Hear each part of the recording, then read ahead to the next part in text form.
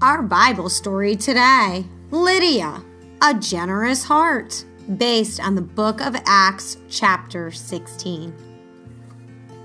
The Bible is filled with great people doing great things, men and women who talked, walked, and honored God, accomplishing wonderful things for His glory.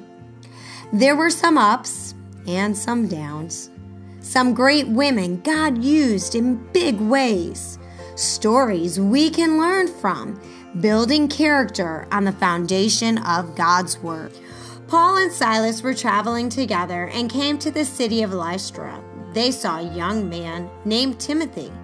Timothy has been learning and growing in God's grace. His grandmother, Lois, and his mother, Eunice, were great women of God and taught him well. Paul was so happy to see this that he asked Timothy to join them on their missionary journey to help share God's kingdom across the land. Paul, Silas, Timothy, and Luke were on a missionary journey. They had come to a big city called Philippi. And there were no synagogues or churches in the city, so anyone who wanted to pray and worship God had to go outside the city gates by the river. Now, there was a very important, rich woman named Lydia, and she made lots of money selling purple clothes. Purple material was very expensive because it took a very special dye to make it that color. On this particular Sabbath day, the day of the week set aside to honor God, Paul and his friends went to the river outside of the city gates, and they saw several women there praying. One of them was Lydia, and she loved God. Paul began to tell the people all about Jesus and God's kingdom, and Lydia wanted to know more. She listened very carefully to all Paul had said, and she decided to live for Jesus. She was baptized that day. That means she expressed this new life in Christ by rising out of the water and identifying with Jesus. Lydia was so happy about being a part of God's family and so thankful to Paul for sharing about Jesus and God's love that she wanted to help any way she could to share about God's kingdom too. Lydia was so very rich. She owned a big house with many, many rooms, and she asked Paul and his friends to come stay with her in her room. She was a determined woman and would not take no for an answer, so they followed her to her home. Lydia fed them and took care of them while they were in Philippi. Paul and his friends did a great work when they stayed in the city. Many people were blessed to come to know and love Jesus. They even created a church, a place where they can gather together and praise and worship God. They no longer had to go outside the gates to praise God. Lydia was a great woman of God that God used in a big way.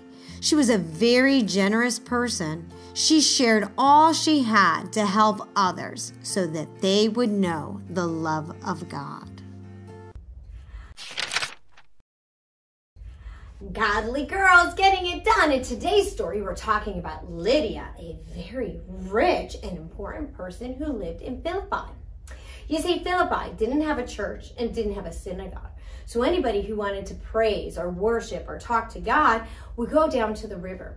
And on this particular day is when they arrived. Who's they? Paul, Silas, Timothy, and Luke were on a missionary journey to share about the love of Jesus. So Paul is preaching and Lydia is there listening intently. She's leaning in. She wants to know more about this Savior, Jesus Christ. But not only know him, she wants to live for him. And she acts upon it right then and there because she and her whole household was baptized that day. She was put into the water and came back up, recognizing the identity in Jesus Christ. She, because of that relationship, she loved God and she wanted to share all that she had She acted out in generosity. She shared all her money, all her time, and her great big house.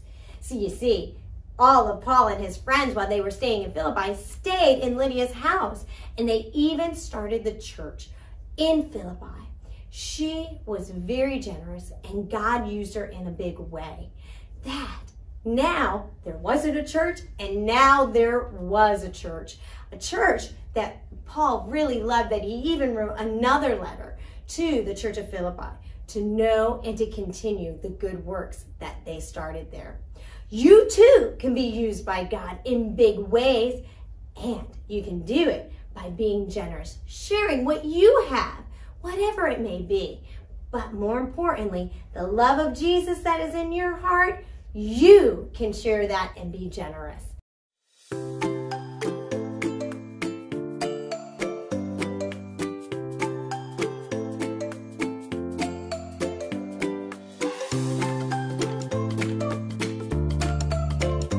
Our memory verse, the book of Hebrews, chapter 13, verse 16. Do not neglect to do good and to share what you have, for such sacrifices are pleasing to God.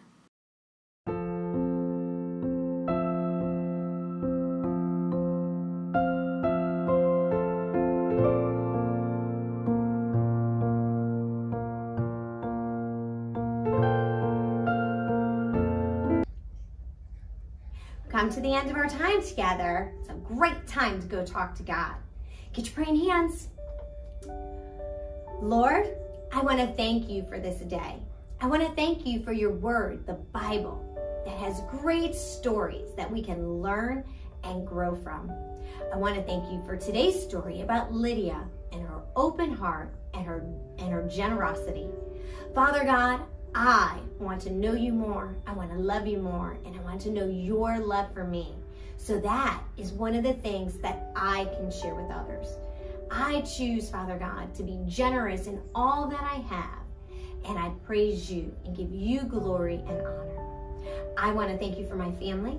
May they know your love and watch over them, protect them, and keep them safe. And thank you for keeping me healthy, strong, and safe. In Jesus' mighty name, all God's kids said, amen. Thank you for watching CWC Kids. Join us again next Sunday at 9 a.m. when we share another Bible story.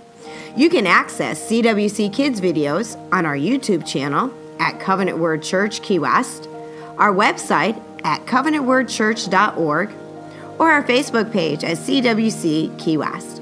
Please subscribe to be sure you don't miss an episode of Building Character on the Foundation of God's Word.